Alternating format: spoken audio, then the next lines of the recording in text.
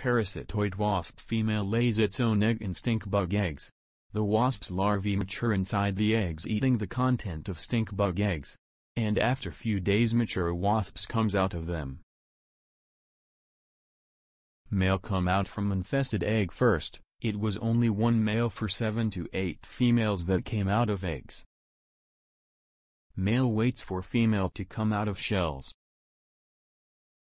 Wasp starts cleaning its body to remove fluid and eggshells stick to its body.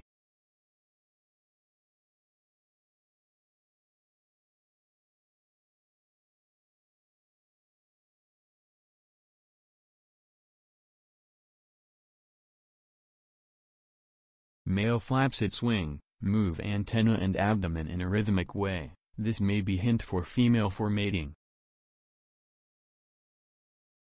This is an interesting arrangement, as in wild the chance of mating would be very less for such tiny insect.